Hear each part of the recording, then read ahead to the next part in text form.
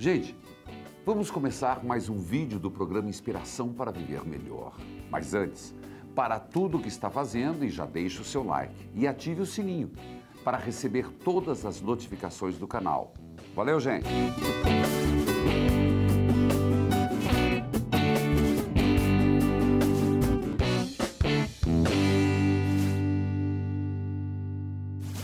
Que tal começar algumas mudanças de dentro para fora? Infelizmente, tem muita gente que inicia o seu dia reclamando.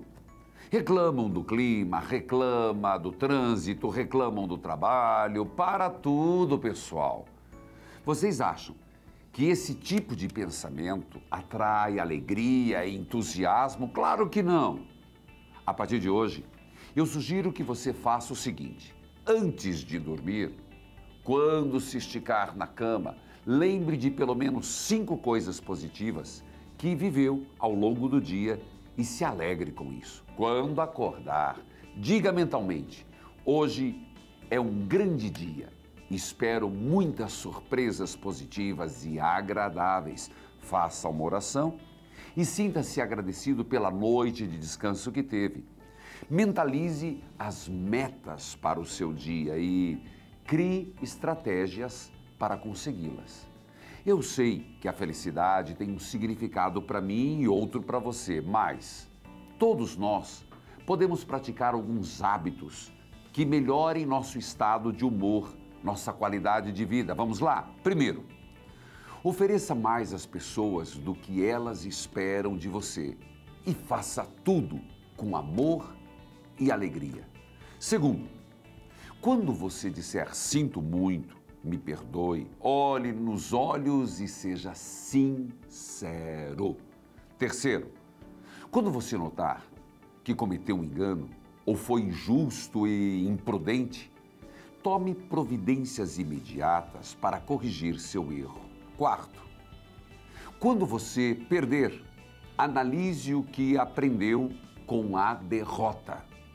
Quinto, lembre-se que grandes realizações envolvem grandes riscos. Então, tenha coragem e dê o primeiro passo. Sexto, sorria sempre, ao atender o telefone, ao cruzar com alguém na rua, ao falar e ao ouvir. Sétimo, passe algum tempo sozinho. O autoconhecimento nos faz fortes e seguros.